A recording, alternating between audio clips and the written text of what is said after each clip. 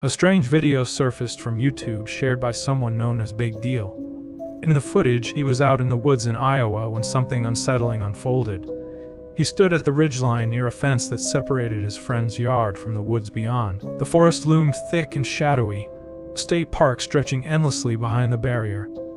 It was late, around 9:48 p.m., and the silence of the night was broken by a distant scream. So I'm up at the ridge line right now, about where the fence is at. And so behind this fence over here, there's a wood line. It's about 9:48 in the night.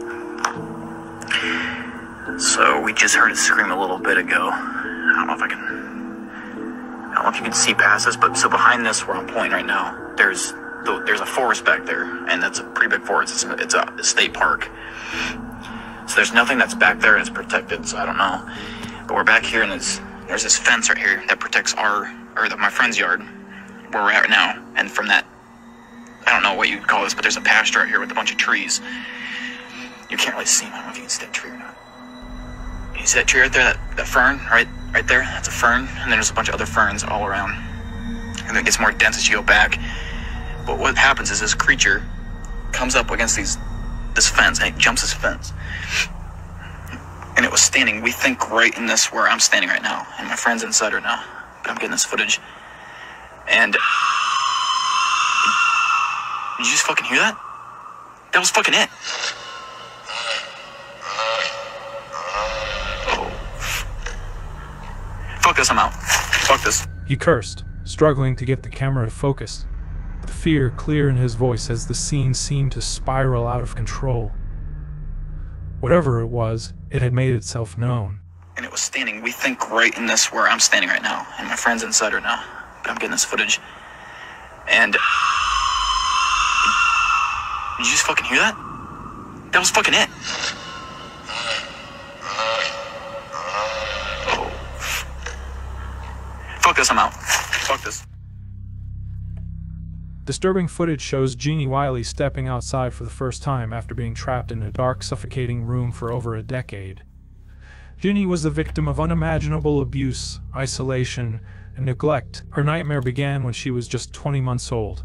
Her father, Clark Wiley, transformed their home into a prison, locking Jeannie away in a small, dark room. Most days she was strapped to a child's toilet or bound in a crib, her arms and legs immobilized. He forbade anyone from speaking to her or offering her the slightest comfort. There was no light, no warmth, and no love. Her body and mind were left to wither, deprived of human connection, severely malnourished, and starved of the basic elements of life. Clark's descent into cruelty came after his mother was killed by a drunk driver in a hit-and-run accident, an event that twisted his psyche beyond repair. From that moment, the family house became a fortress of secrets. Curtains drawn, doors bolted, darkness everywhere. It was a place where unspeakable things happened, hidden from the world. Inside that same house lived Irene Wiley, Jenny's mother, a woman haunted by fear and suffering from cataracts so severe she could hardly see. Clark controlled her completely, her own will crushed beneath his brutality. The couple had 4 children, but only 2 survived, and barely at that. The first 2 were lost in the most heartbreaking ways. One abandoned to die in a cold garage, the other claimed by birth complications. By the time authorities finally discovered Jeannie, she was 13 years old, a ghost of a child who had never truly lived. When Clark was finally arrested, the case made headlines, and the world was horrified. But before he could face justice, Clark ended his life at 70, leaving a chilling note. The world will never understand. At 18, Jeannie returned to the very house that had been her prison. This time with her mother stepping back into the place where horrors began. The echoes of that dark room lingered, a haunting reminder of a stolen childhood that no amount of time could ever return.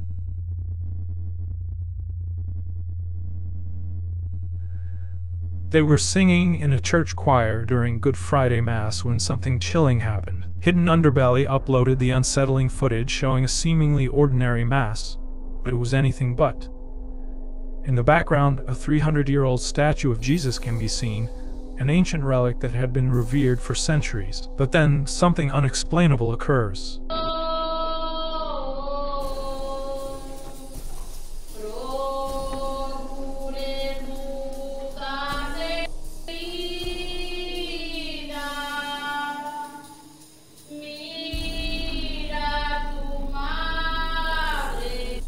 statue's head begins to move. Witnesses in the church were struck with awe, many calling it a miracle, while others weren't so sure. In the comments section, viewers voiced a darker possibility, that the statue was no longer a symbol of worship, but rather a vessel for something far more sinister. The footage recorded by a churchgoer 7 years prior to the video's release continues to leave people questioning, was this a holy sign, or something evil hiding behind the revered figure of Christ?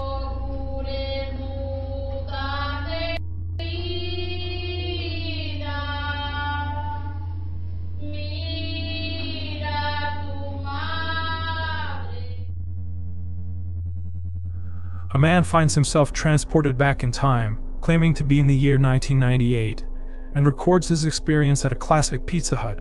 As he walks through the restaurant, he marvels at the familiar yet nostalgic surroundings. The salad bar, untouched by modern trends, evokes memories from over 2 decades ago. He points out the signature lamps, the old-school dining booths, and the unmistakable charm of the retro decor.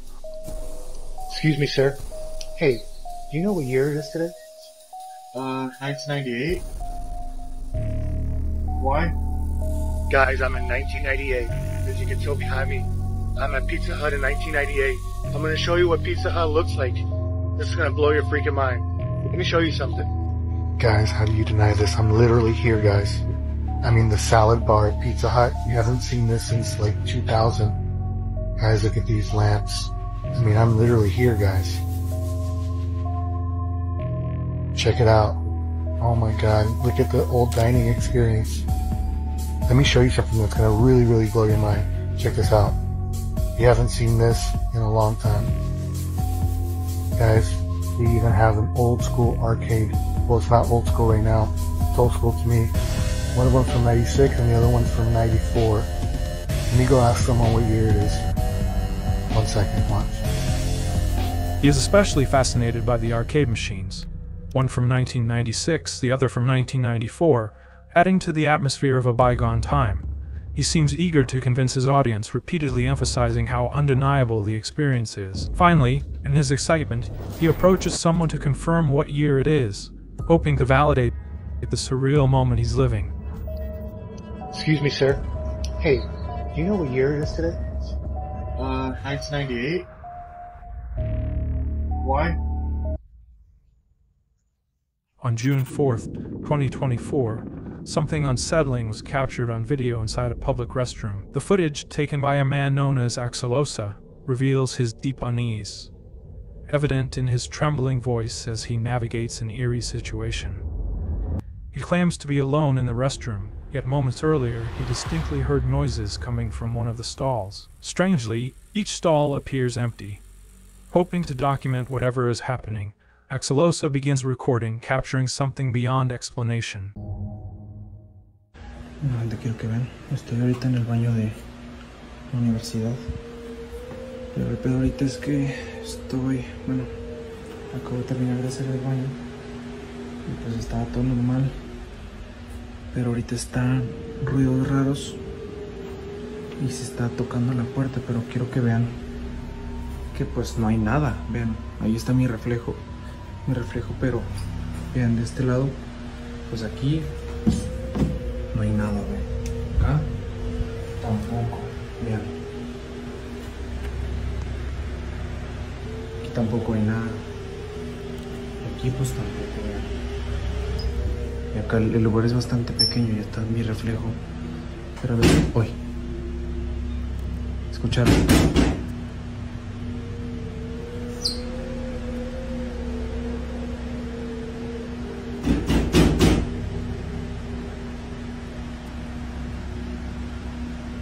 ¿Escucharon?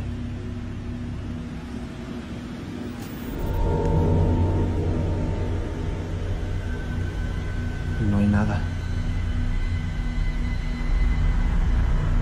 Amid the unsettling quiet, muffled voices and odd phrases seem to echo from nowhere, followed by the chilling phrase, "Little boys mustn't please tell me to." Then, out of nowhere, a face appears behind one of the stall doors. The stall, which had been empty, suddenly reveals a pale face with wide, staring eyes. The image lingers just long enough to send chills down your spine before disappearing without a trace. Axelosa didn't even notice it at first, only realizing the terror he had captured when reviewing the footage later. Viewers, much like Axel, were left disturbed by what they witnessed. Though Axelosa has yet to provide updates or further context on this eerie encounter, the video alone is enough to leave anyone haunted by what lurks behind that stall door.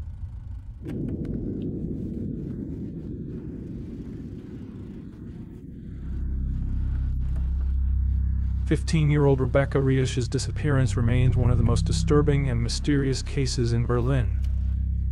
Born on September 21, 2003, Rebecca was known for her vibrant personality and her love for sleepovers, BTs, and playing Sims.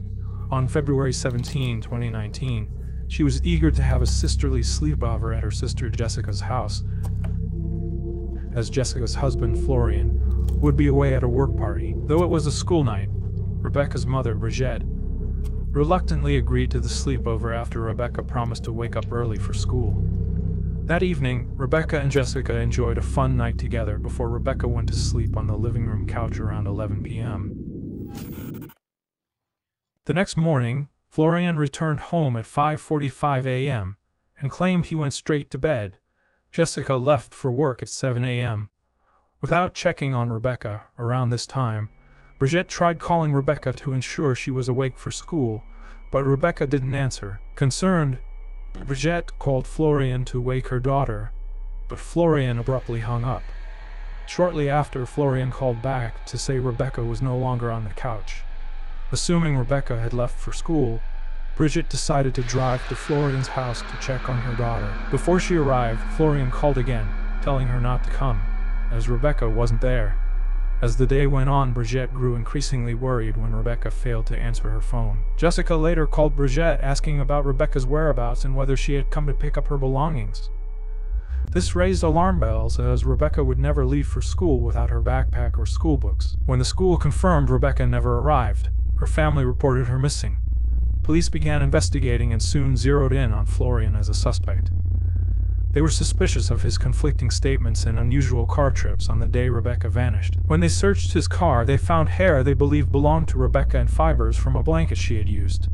Florian claimed the trips were related to illegal activities but insisted they had nothing to do with Rebecca's disappearance. Despite the mounting evidence against him, Rebecca's family defended Florian, insisting he wasn't capable of harming Rebecca. The case remained a mystery, with police believing Rebecca did not leave the house alive, and that Florian was responsible. The search for Rebecca continued, but as time passed, the case grew colder, leaving Berlin with unanswered questions and a family desperate for closure. The disappearance of Rebecca Riesch has left a dark shadow over the community, and the truth about what happened that fateful morning remains elusive, haunting those who knew and loved her.